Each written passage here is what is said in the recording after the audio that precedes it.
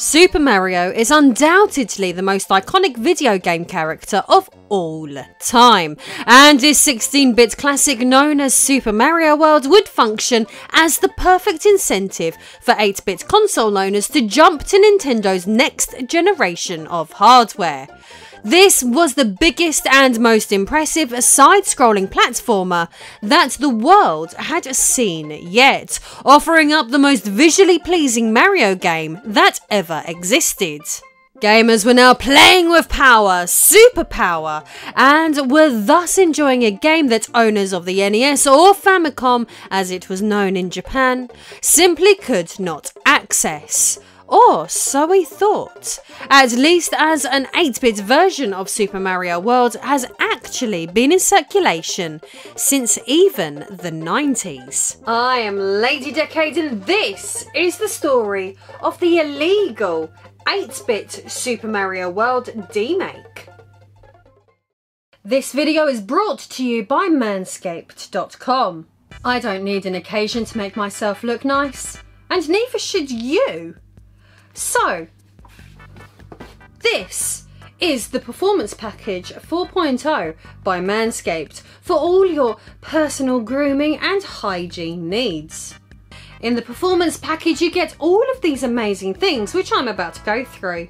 My favourite part of the package is the Lawnmower 4.0 with skin-safe technology, which as you can see is actually also waterproof. So for those of you who like to give yourself a bit of a clean up whilst you're already in the shower, this is perfect. So for grooming on the go and don't want to waste your battery by accident, then there is this nice little travel lock. 1, 2, 3 and there it is. And then if you want to unlock it, it's 1, 2, 3 and there it is. So when you're done using this, pop it into its wireless charging dock, which actually looks rather pretty on a shelf. Now these are two things that I didn't know existed, but they make so much sense. Ball deodorant and ball toner. Because who wants to be smelling some stinky smelly bollocks when you can use these, which are the dog's bollocks? And when you order your performance package, you will also get this, the Weed Whacker, which I'm telling you, you need. It does your ear hair, it does your nose hair, and I will never get sick of telling people that they need to use this to get rid of spiders crawling out of their nose and spiders crawling out of their ears. You can enroll on the peak hygiene plan so that when you run out of your products, you will hassle-free be sent some replacements. And for a limited time, there are the Manscaped boxer briefs with breathable ball holding bits, and the Shed travel bag. Start the new year off right and head to manscaped.com to get 20% off plus free international shipping plus the 2 free gifts when you use promo code DECADE at checkout. Manscaped, the perfect tools for your family jewels.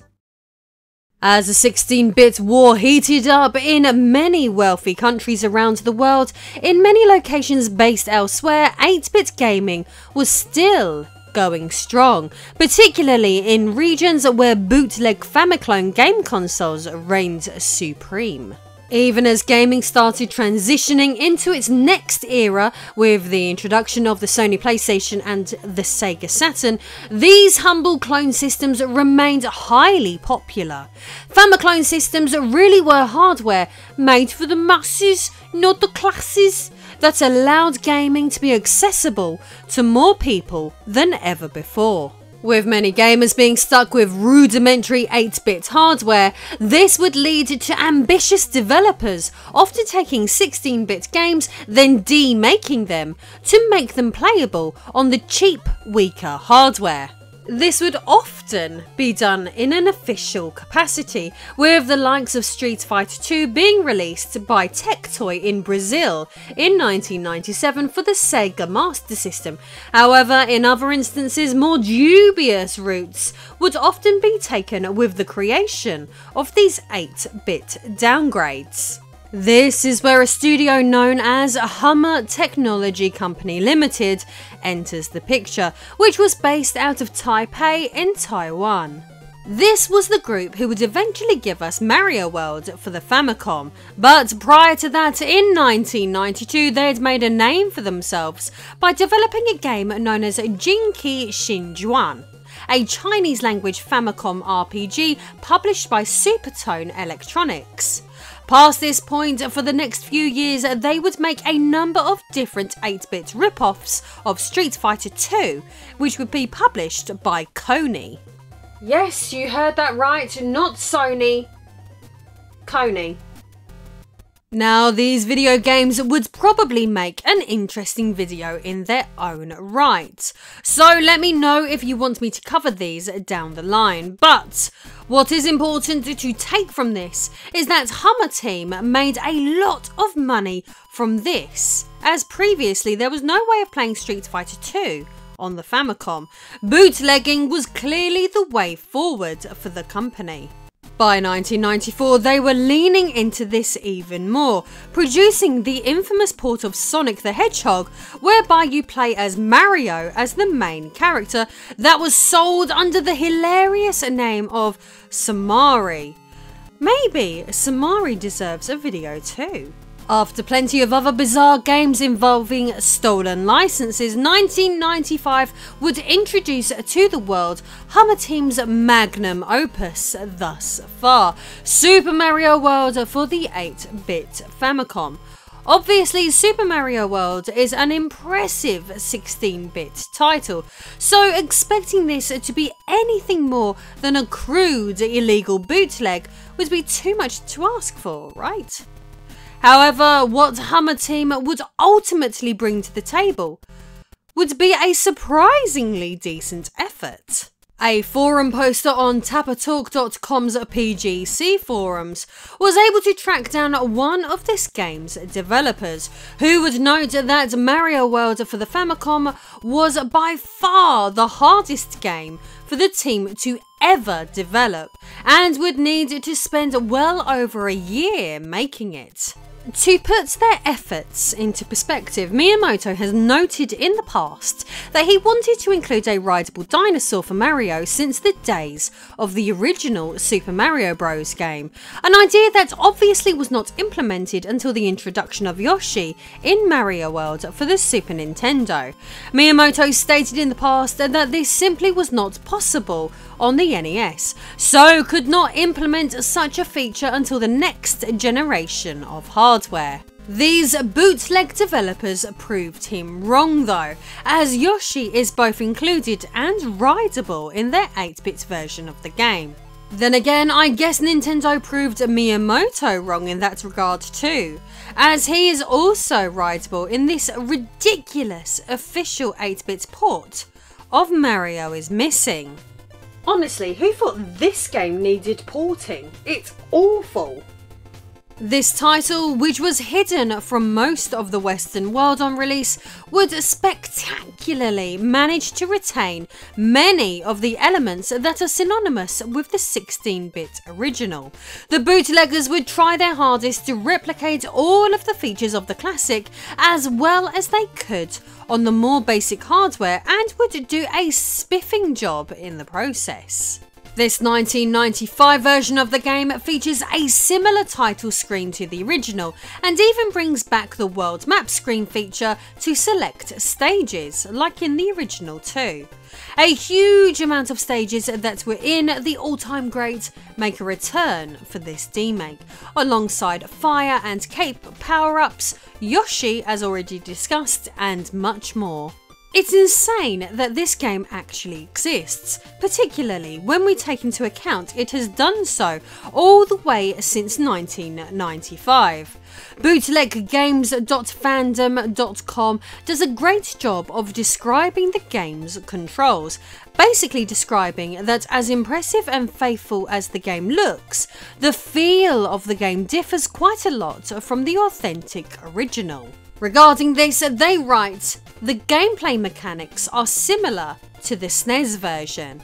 The physics for Mario are similar to those of Samari, in that if Mario jumps from full speed, he will suddenly slow down to a walking pace, which makes him somewhat awkward to control.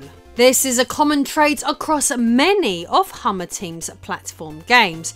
In addition, slope physics are reversed in that Mario picks up speed while going up a slope, but is dramatically slower to run downwards. Mario's classic spin jump from the title obviously has to be executed differently in this version of the game, as the Super Nintendo controller layout features more buttons than that of the humble Famicom or NES.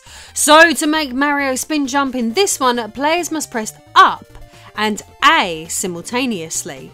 Yoshi retains his abilities from the SNES version in that he is able to eat enemies and spit them out, and the cape power-up was replicated effectively too. So overall, impressive stuff considering the barriers and limitations.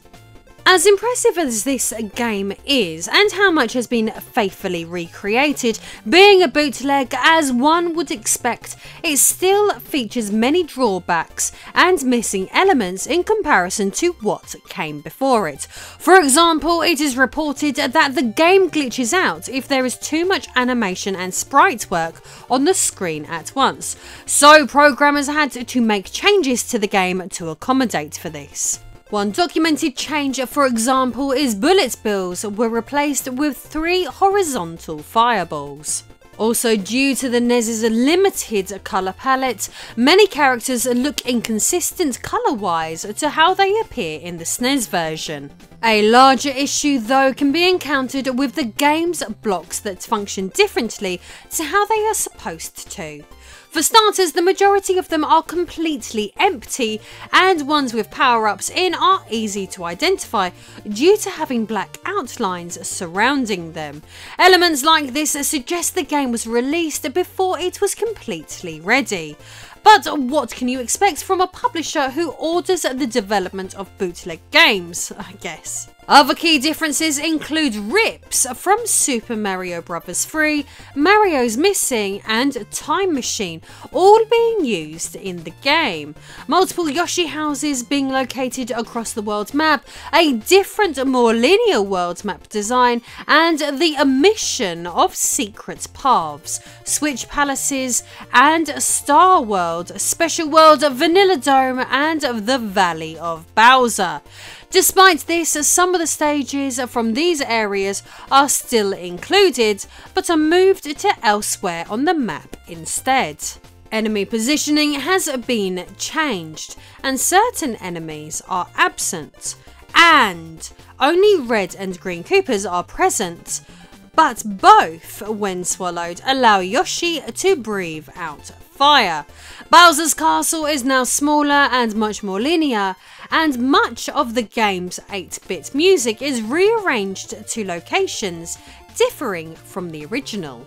Speaking of music, the game's ending theme is not from the original game at all, but instead from the obscure Sachin game Colourful Dragger. Hummer Cheng confirmed in an interview with a forum poster that this was another game he had previously worked on. These differences are just the tip of the iceberg really, but bearing in mind the circumstances of its creation, it is still nonetheless an impressive feat.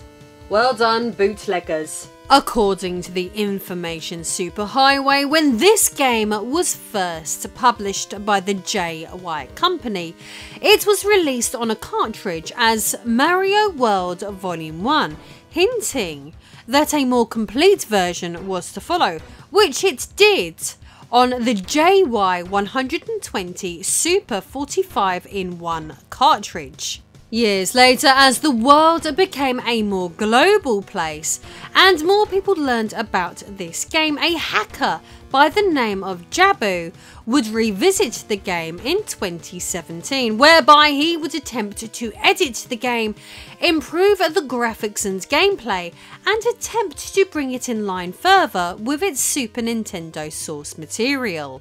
Another hacker by the alias of Captain Gastronomicon would pick up the Jabu hack 2 years later in 2019 and would state that while the Jabu's version of the improved Super Mario World NES, while very good, it's not perfect. The new patch seeks to rectify one of the problems, the inconsistent block designs. The Jabu's version uses the original Hummer Team graphics, which aren't accurate at all. These ones more closely resemble the SNES counterparts. The animation of the question mark blocks has been fixed too, as some levels have them being displayed in the wrong order. Through all of this, it seems that although the early 90s are now decades behind us, a quest is still on to create the perfect Super Mario World experience for 8-bit Nintendo hardware. So modern modders and hackers are still toiling away out of passion to create the best version of this Taiwanese bootleg that is possible. Still, there is no denying how graphically decent that the 1995 version of this game looks, and I personally don't think that many Western gamers would have been quite able to believe their eyes that year if they had run into this game in some sort of bizarre location. Witnessing such a game back then would have probably felt like a weird fever dream to some. So thank God for the internet we now have today that exposes us to such forbidden curiosities for the first time. So I am Lady Decade, and that was the story of the illegal 8-bit Super Mario World demake. Well, if you enjoyed this video, then I've actually got a fair few Super Mario or Mario related videos in my backlog on this channel. So as usual, do all the usual things. Subscribe if you haven't already, hit that notification bell, like, comment, and basically all of the normal things that all creators ask you to do at the ends of their videos. But today in particular, if you have got any friends that enjoy content regarding Super Mario, then please consider sharing this video over to them and see whether they enjoy the content that I make as well. And always I like to say a huge thank you to all of my lovely Patreon backers for this channel. So big shout outs go out to William J. Scott III, Sebastian Velez, House of the Ted, Carl Thomas, Stelios Eleftheriou, Alvaro Cardoza, Thibaut Baggins, Sir Landry Does Gaming, Christopher DiVieo, Scott Healy, Richard Turnbull, Drone Autumn Breeze, Paul Stoner Ninzombie, Timothy Hansma, Ryan Dacker, Dizzy Koala, Marcus Lindstrom, Mark Williams, David John Wright, Awesome Jacket Dude, Triforce of Shadows, Beyond Many, Johnny Holly, OPC, EmuMovies.com, PWND Games, Consoles, Accessories, John McCormick, Corey Udekirk, Ben Harradine, Gasper Heller, Sajmeister and Ago, as well as all of the rest of my lovely patrons. Thank you very much, and I shall see you all in the next video.